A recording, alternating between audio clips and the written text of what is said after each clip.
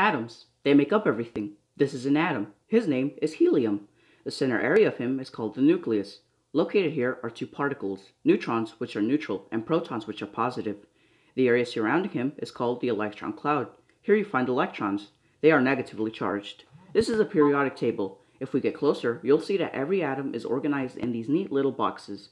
The atomic number is usually on top, and it'll tell you the number of protons and electrons. They're the same because they need to be in order for the atom to be stable.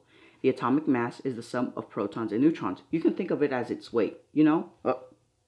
Fatty! Electrons can be organized in rings. The electrons on the outermost ring are called valence electrons. The first ring can fit 2, the second can fit 8, and the third one can fit 18. The octet rule states that all rings must be filled with at least 8 to be stable. My, you are very demanding to be stable, aren't you? You remind me of somebody. Anyways, in order to fill up their rings, atoms will seek other atoms to either share or transfer electrons. These are like human relationships. They're called bonds.